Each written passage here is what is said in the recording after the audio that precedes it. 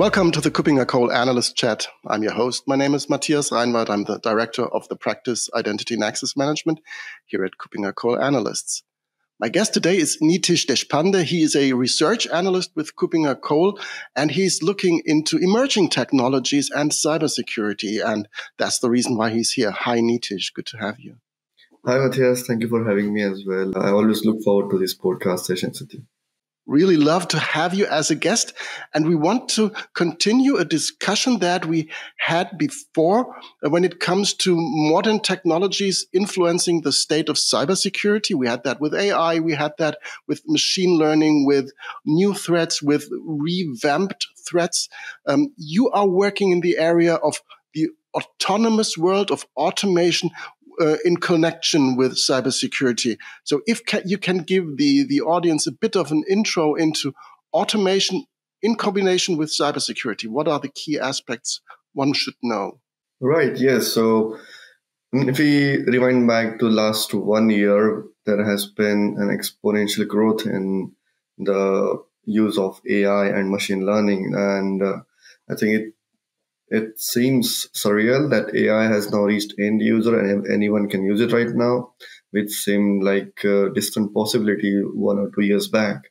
And what this has also, you can say, contributed to is the rise in cybersecurity threats. Also, there's one more thing which is contributing is the increase in digital transformation.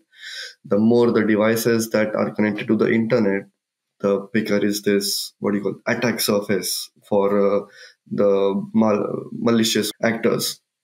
And so when you combine this with automation as well, there's an increase in the risk that is towards these devices from outside. And so I think that is something which needs to be addressed as soon as possible if you consider the speed at which AI and machine learning is growing.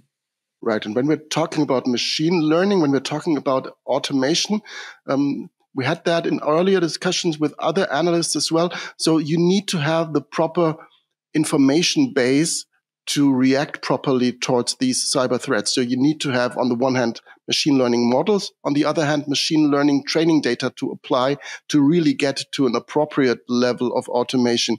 When it comes to training data, what is important to know? Are there challenges? What can I use for really being better in cybersecurity and automating that?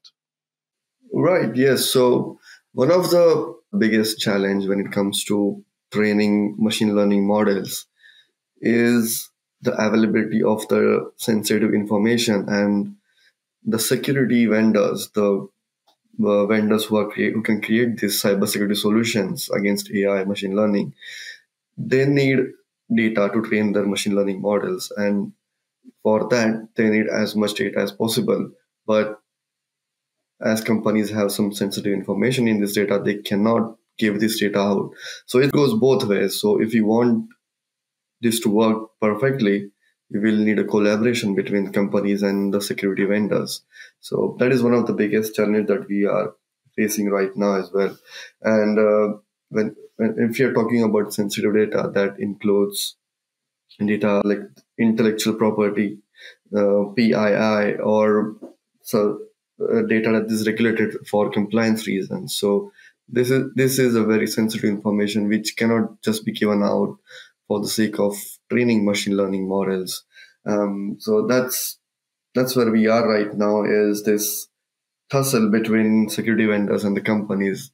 So hopefully there's a solution found for this one that will help machine learning models to get much better than what they are right now. Right. So on the one hand, there would be some kind of generalized data that comes from many sources and needs to be anonymized, pseudonymized, and still needs to be usable. On the other hand, it should be training data from the individual organization. And ideally, they want to prevent cybersecurity incidents. They should not have enough data to do that training. So I really agree that it's really an issue to get to proper training data, but that is a problem to be solved, as you said. So that's the training data aspect. Now, when we talk about the machine learning models, how do you make sure that they work properly, even given appropriate data as training material? I think one of the things that also is a challenge is making sure these AI-based cybersecurity products, they do not misbehave in real-world conditions, or they are not bypassed by deceiving them with some other information.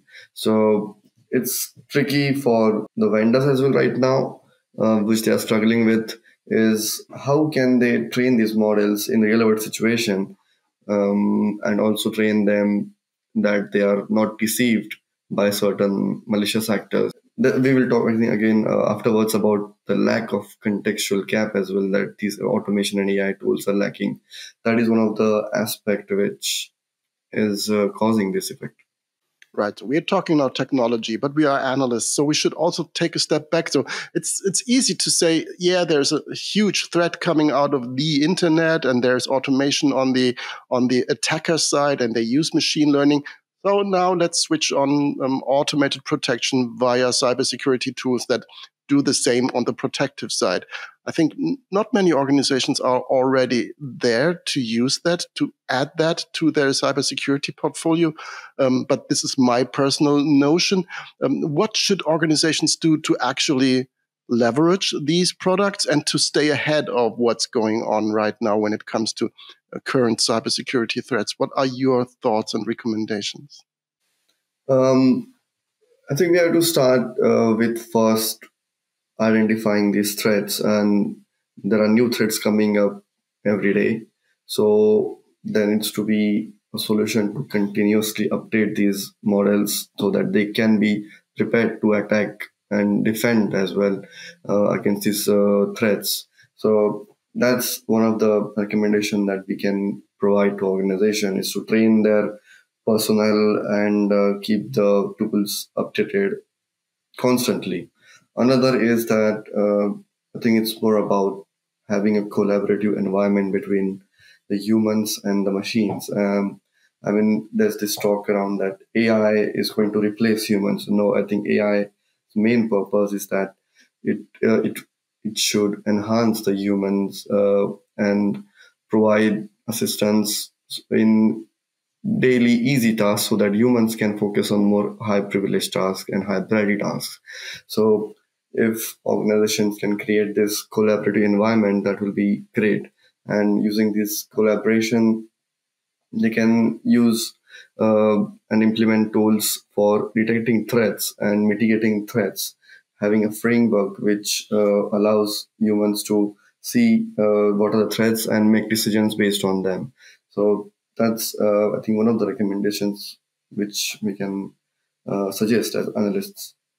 Right. So you stress the importance of the human as part of the overall cybersecurity, cyber protection fabric. So you cannot remove the human being from this equation, because there needs to be the contextualization. And I think that is also an important aspect that you're looking at when it comes to cybersecurity. It's really about contextual understanding about what does that event mean for that organization.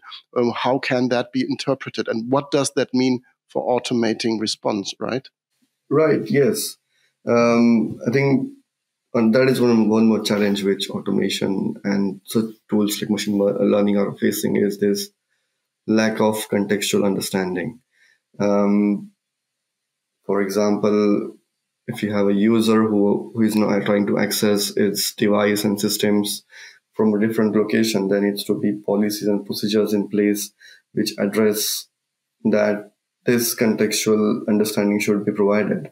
And that can only be achieved by having robust policies and procedures which will fill these gaps and make sure that even if there are some different situations in the case, then there should not be disruption to the business activities. So that's one way to look at this, and that, I think, if that can be achieved, then we can move forward. And also we need to have these personnel who are using these cybersecurity tools to be trained with the newest possible technologies, and that's one way to avoid cybersecurity threats. Right. And again, if we take a step back, being analysts, not only looking at products that are right now and doing briefings with vendors, what are your expectations in this changing world that we have? And it's always this truism to say in this changing world, but it's true. We are in a world of transformation. Much more processes are getting digitalized. They are automated. They are running without human intervention. What do you expect for a future cybersecurity scenario in, say, 1 year, 2 years?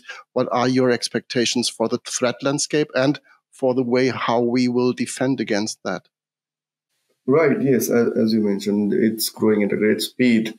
And from an analyst point of view, we can say that one recommendation is to do not rush into it.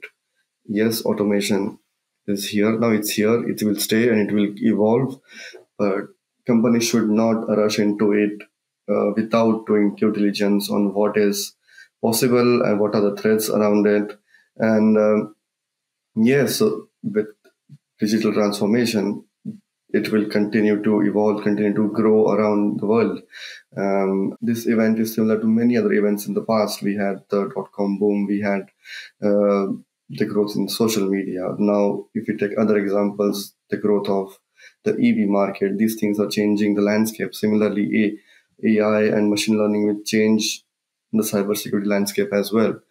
So companies need to be equipped to be able to tackle this solution. And once they are ready to face the cybersecurity threats, they will be truly be able to exploit the full potential of automation and have an efficient and reliable processes.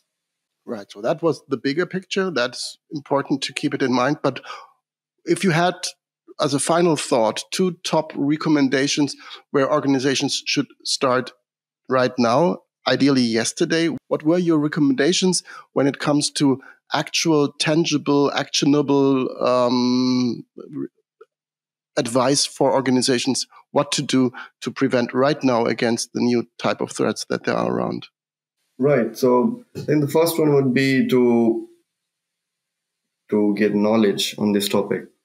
This is such a constantly evolving topic. I mean, we were in a discussion yesterday with other analysts, and we were trying to identify where will be AI in 10 years, but there was a very good argument that we don't know where AI will be even tomorrow. So you need to be on top of this topic and see how things are evolving and be prepared to tackle any kind of situation. And that can be done by having a dedicated team for that to keep a track of the situation and train this team as much as possible and use this team to train our models and machine learning models to figure out a solution that can be used in the long run as well. Right. Thank you very much. That's really fascinating. And I add 2 more top recommendations from my side. First, you have written a blog post about that topic, so there's more to read about that. So if you, somebody who's interested heads over to KuppingerCole.com, just goes to the event blog. There's the Securing the Autonomous World by Reinforcing Cybersecurity blog post from you, Nitish. And that's a really interesting read, and that continues our conversation in more detail. That's the first recommendation, of course, to do. And the second is in November, we will have the Cyber Revolution event in Frankfurt, which will exactly focus on that intersection of cybersecurity and emerging technologies, of course, including and mainly focusing on machine learning and artificial intelligence. You will be there. I guess I will be there. So that will be a place where we can continue that discussion also in person. And more importantly, where peers can meet, where you as the audience can meet with other users of these technologies, with other organizations that are threatened by these new cybersecurity threats. And that will be a great discussion to be led later then. So that is the right time right now to have a look at our website for Cyber Evolution and hopefully to meet then in person in Frankfurt later in November. Thanks, Nitish, for being my guest today. That was an interesting insight into cybersecurity plus automation plus machine learning, training data, and models. And I'm looking forward to continuing that discussion. Thanks, Nitish. Thank you, Matthias. It was great to be on this podcast with you. Thank you. Thank you.